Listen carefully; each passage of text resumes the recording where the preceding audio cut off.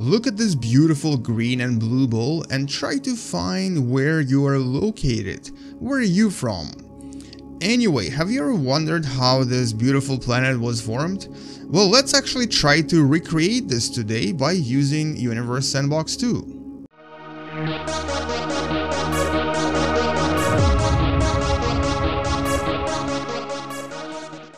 Welcome to What the Math. So today we're going to be making an Earth.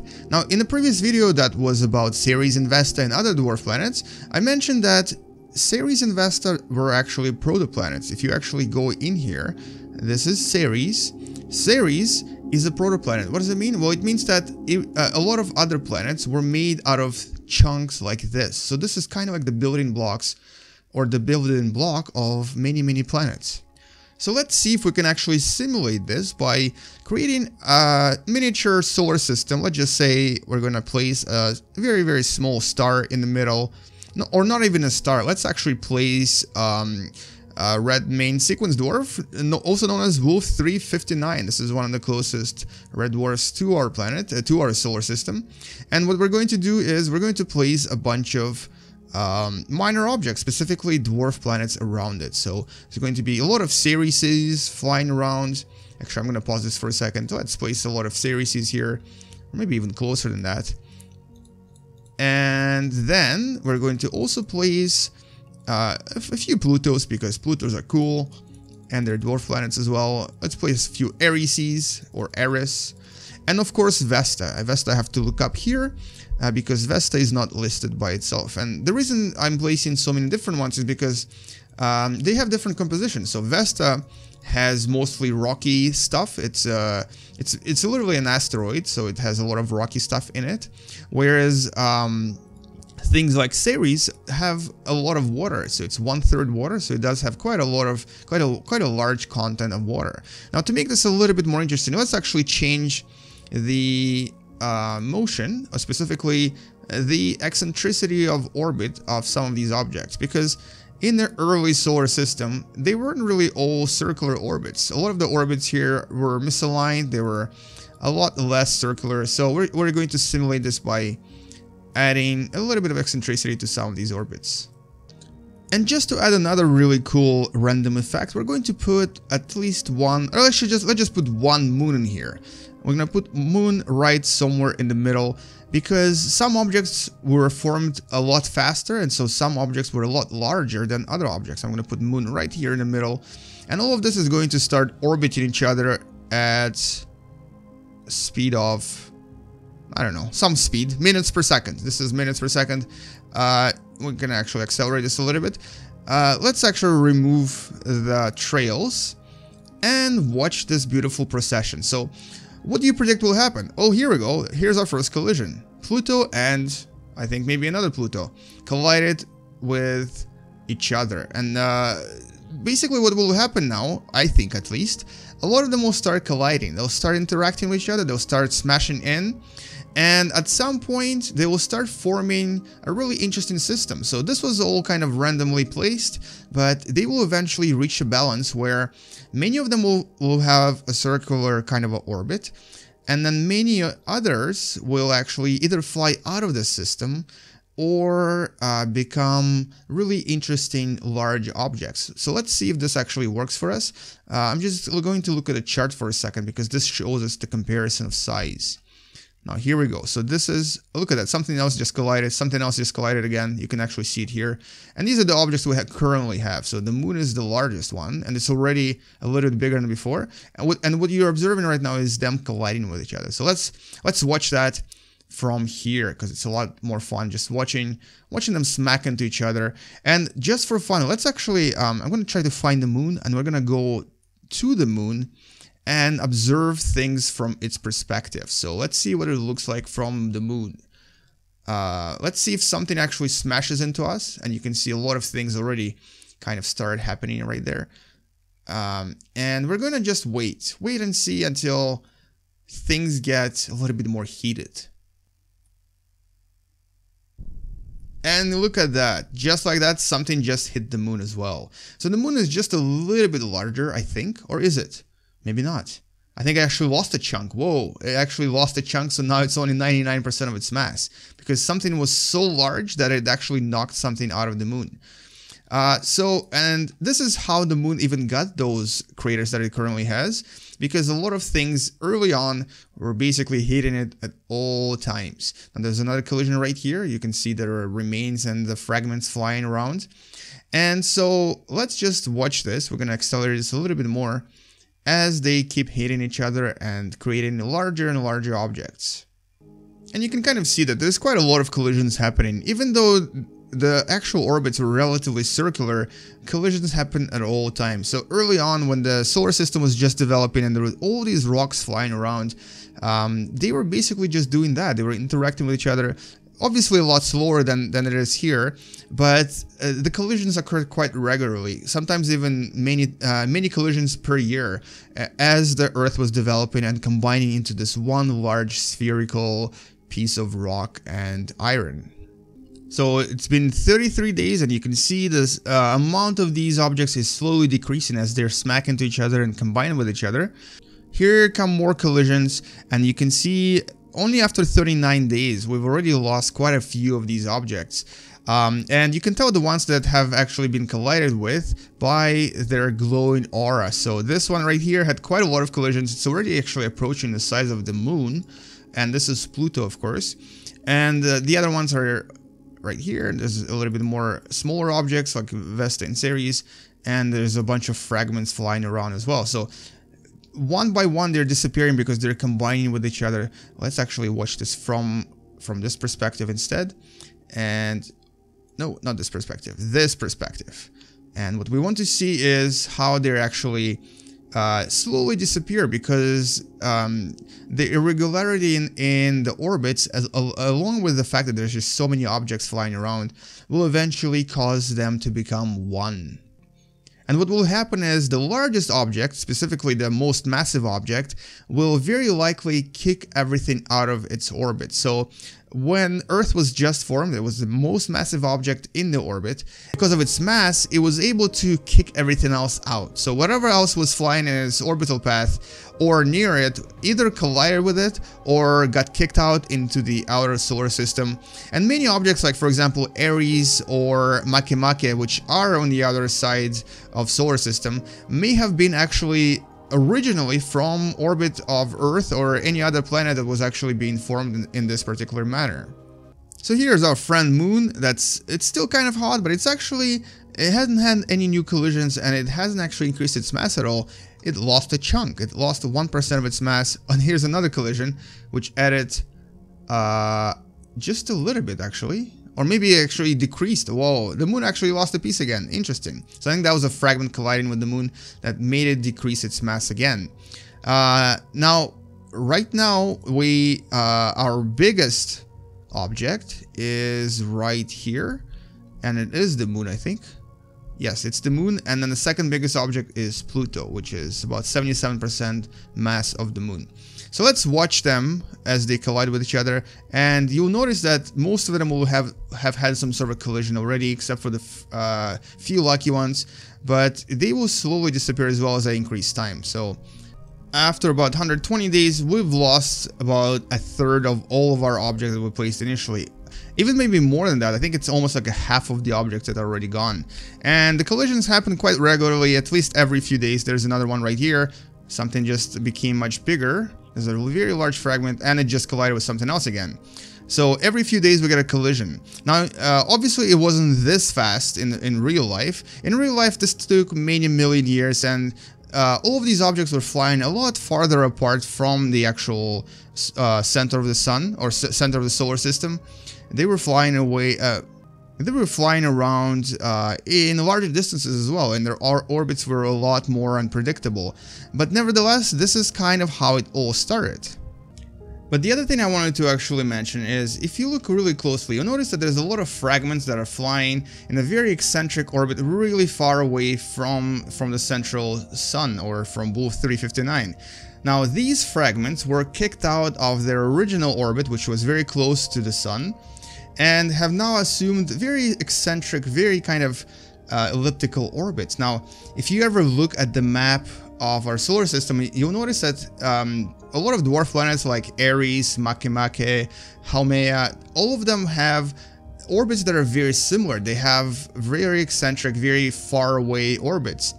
And what this suggests is that maybe this is exactly how they were formed. Instead of becoming protoplanet chunks, they were kind of kicked out, and they were just not accepted by the planets, I guess. They were kind of they were told to leave and to never come back from the central solar system. But really, what happened is they were probably kicked out in the same manner that I lost my fragments, and became these really, really far objects, just kind of orbiting in the Oort cloud as it's known today. And that's very likely how they were formed as well. After about a year, one of the Erises right here has become the leader in mass. So this is possibly what will become our main planet in this region, because it has now acquired mass of about 10% higher than original Moon, and Moon has actually lost a lot of chunks, so Moon is no longer a contender. But this Eris right here is potentially what will be the largest object in this particular orbital field. And let's see if something... oh, no, nothing happened. I thought maybe they'll smack into each other. And this object right here, which we'll actually now name Earth, very likely will become the main mass and also main gravitational pull in this region, thus obviously kicking out the rest or absorbing them into itself. And after a year and a half, you'll notice that a lot of orbits are completely chaotic. So if I actually look at the orbits here, here's what they look like. It started as a circle. They were mostly circular, and now look at that. This is amazing. One of the fragments is really far away, so this is actually something similar to Eris right here, one of the dwarf planets that we have in our solar system. And then the rest of them are in the middle, and some of the orbits are very wobbly. That's because there's so many objects now that are very massive, and they cause the orbits to constantly change. And at some point, all of these objects that are wobbly will obviously disappear and combine with much larger objects. And just look at how these orbits are constantly changing. They're almost like they're walking somewhere. So this red orbit, for example, which I think is... what is this? So let's find out. Okay, so it's just a fragment, not a very massive fragment. Its orbit is constantly changing until its orbit intersects with someone, or something that is. And at that point, it will obviously disappear. But while there are objects influencing its orbit, it's going to continuously shift and possibly even change its eccentricity. And if I go back to the chart here, you'll notice that we don't really have that many named objects left. So we have a lot of objects that have become nothing but fragments. All of these are actually fragments now. And these fragments are very massive as well. But majority of named objects have already collided with each other. There's really only one that hasn't had a collision. Only this series has been really lucky and hasn't had any collisions yet. But most of the other objects have experienced quite a volatile life. So this particular simulation, this really simple simulation, already demonstrates how complex the solar system can become if you have a bunch of rocks flying around in a kind of a circular orbit around each other and start influencing each other, start collapsing with each other, and their fragments start flying around everywhere. So our solar system was formed in a very similar fashion. So essentially, if I keep running this for years and years and years, what you'll see is something very similar to our own solar system. But we're really only interested in seeing how our Earth is doing. So let's actually go to our Earth. Let's find it. I don't even know where it is anymore. There's so many different fragments flying around that I can't even see it.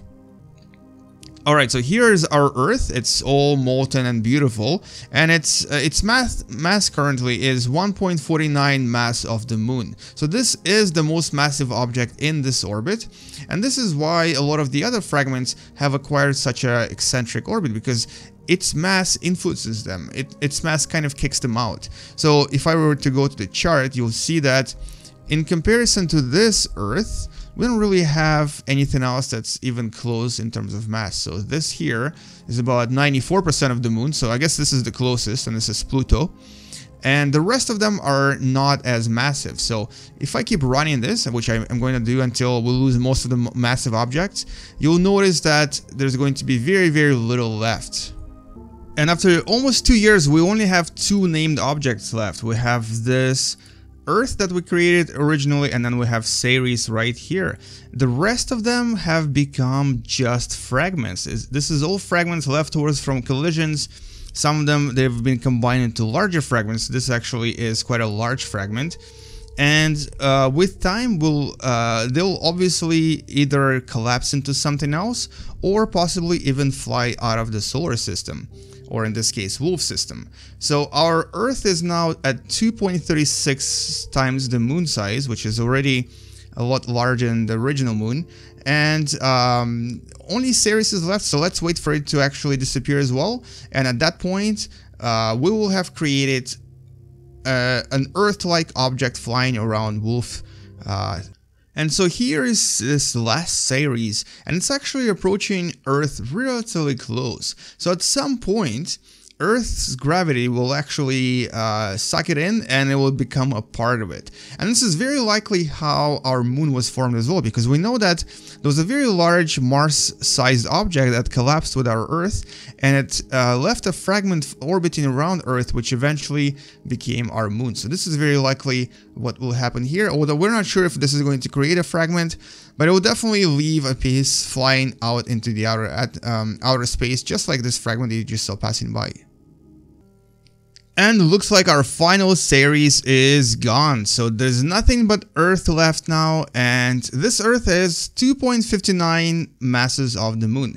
Now this will obviously increase with time, but at this point all we need to do is just wait for all of these fragments to disappear, to either collapse or smack into Earth, or to fly into the outer outer solar system, to basically create orbits just like you see here. So this is probably one of the farther ones with one of the more eccentric orbits, and so some of these will obviously remain as the dwarf planets flying around in the solar system. So now what we're going to do is let's just wait for this to cool down, and let's see if we can terraform it to make it into a miniature Earth flying around Wolf 359. Now I actually manually cooled it down just to accelerate things a little bit, but look at the materials in here. This is awesome. So it actually has 24% iron and about 76% silicates. It's relatively close to what Earth really has, and of course we're missing water here, so we're gonna add that. And here we go. So this is the first start. Actually, no, maybe a little bit less than that. Too much water. Way too much water. Alright, so this is looking pretty good so far. So we have grayish like terrain, and then we have a bunch of oceans and seas everywhere. We're missing atmosphere. And let's make some atmosphere here, and let's give it about 1 atmospheric pressure. That should be enough. And look at how beautiful this looks. It's greenish in hue, and it is absolutely gorgeous. Handmade Earth, made from scratch. And then if we look into the sky, we'll see, well, apart from flying fragments that will probably cause a bunch of extinction events in the near future, we also might see our beautiful star, not really star, it's a protostar called Wolf 359. Where is it?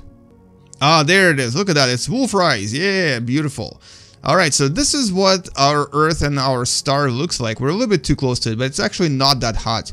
So that's why our temperature right now is actually only about, oh, it's actually 100 degrees Celsius, but it's actually going to cool down with time. So anyway, so this is how Earth was very, very likely formed, and this is essentially how you can do it in Universe Sandbox 2. But let me just do another quick simulation, a very similar simulation to what I just did, but except that this time we're going to have not a singular star, but a binary star. So let's see what happens if you have a binary star. And we're going to add a wolf again, and this is going to be a binary wolf. So I'm going to pause the game here, add a binary wolf. So these are 2 binary stars orbiting each other. If I unpause it, you'll see how they start dancing around each other. And now let's add just the same. We're going to add a few objects, specifically minor objects like Ceres and Vesta. Let's actually just add Ceres for now because it's a little bit easier. And place them everywhere around these 2 stars. Now watch what happens when I let this run. So it's a very similar simulation. There's a bunch of rocks flying around a star, or 2 stars in this case. But look at that. Look at what 2 binary stars start causing. Because of their influence on each other, on other objects in space, this system becomes unstable really quickly. And if I keep running this, you'll notice that there will maybe be just 1 survivor, possibly not even that. So a binary system, like for example Alpha Centauri, which is actually a trinary system, but there are 2 main stars that are relatively massive, very likely does not have many objects flying around it, and is very likely kind of empty-ish. There might be 1 or 2 planets, or protoplanets, or dwarf planets that is, flying around it. But it's very likely that there's really nothing else. So looking into binary stars and trying to hope for some sort of a Earth-like planet in a binary star system is very unlikely. So here, if I keep running this, I'm gonna just remove the trail so that you can see that eventually all of these poor dwarf planets will actually fly into the outer system and will disappear forever. There might be 1 or 2 with a very eccentric orbit that will eventually, or with time, settle into orbit around wolves. I guess I'm gonna call them wolves. I can't really see it this way. We're gonna look at the trails. Remove orbits. So yeah, they might have 1 or 2, but very unlikely to have more than that. And specifically, they're very unlikely to have the same sort of development of planetary bodies like we just experienced with just 1 wolf. And here we go. This is 100 days later. So let's see what has happened in this system. So we start with about... Oh, something just collapsed into one of the stars. We started with about 100 bodies, possibly a little bit less than that, and most of them have actually departed. They've flown into the outer solar system, and they've probably either escaped solar system completely or maybe joined some other solar system somewhere far away. Now, what we have around these binary stars is we have 2 Ceres bodies that are kind of flying along, and 1 Pluto right here and 1 Pluto in the back, but they're not really doing anything. Most importantly, they're not actually, they're not colliding, they're not creating planets. So these protoplanets are not developing into anything. So unfortunately, the binary star is probably not a very good source of having Earth-like planets, at least according to the simulation right here. Anyway, so this is essentially how you can make Earth and Universe Sandbox 2, or in this case, how not to make Earth. If you have a binary star, you'll probably not succeed in making anything except for this very unstable, not-so-solar system, or binary system. And one of the previous videos where I talked about Alpha Centauri is very likely to be just as empty as this. There might be 1 planet, but it's very unlikely to be a habitable planet. Anyway, thank you guys for watching. Please subscribe, check out some of the other Universe Sandbox 2 videos, and the link is on your screen right now. If you have any other suggestions, or you would like me to do some other video about some other awesome, amazing game that you really love, please post it in the comments below. Also, don't forget to check out my Twitch channel, where I have started Twitching every Saturday. It's random times right now, but there will be a schedule coming up soon. And finally, if you're not a subscriber yet, subscribe, because a lot of the videos will teach you so much about life, universe, and everything else. Thank you guys for watching, and game you later. Bye bye.